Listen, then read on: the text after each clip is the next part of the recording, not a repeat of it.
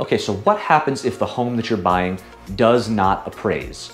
So the contract on the property that you bought has a clause in it that your mortgage is subject to the property appraising for the agreed upon purchase price or more. So the bank is only going to lend you based on what the appraised value of the property is. So if, let's say, you agreed to buy the property for $375,000 and the appraisal only came back at $360,000, what do?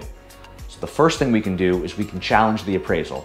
We're gonna look at the appraisal first and say, okay, was this a good appraisal? Did he use correct comps? Did they use properties outside of the area?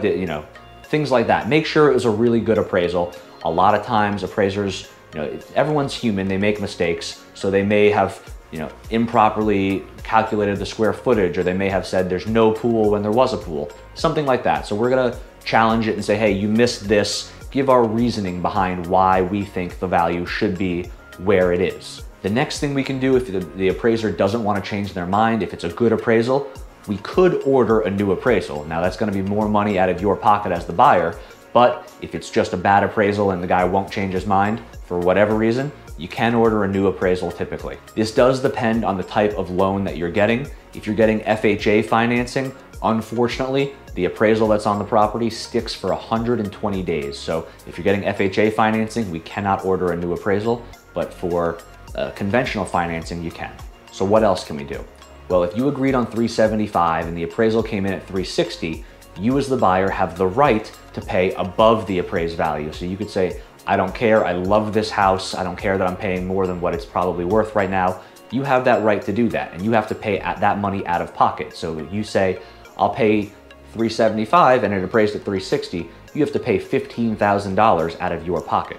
A lot of times what ends up happening is that we just renegotiate and we meet somewhere in the middle. So the appraisal came in at $360, you're agreed at $375, maybe you agree to pay $365 and the seller will sell for that price. So you would come out of pocket only $5,000 and the seller would come down the other 10.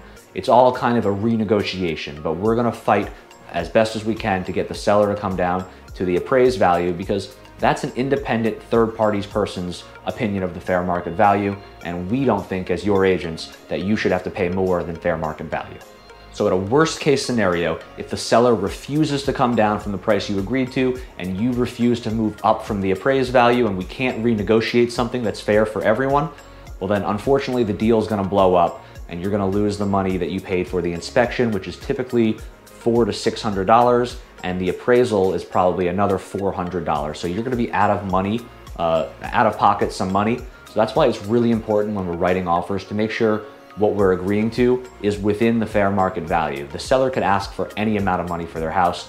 Doesn't mean you should pay it. You gotta make sure that the property is going to appraise. Otherwise, you're just potentially burning money, and we don't wanna see that as your agents. So that's it for appraisals. If you have any questions on how that works, feel free to let us know. Leave a comment down below. And as always, stay tuned for the next video.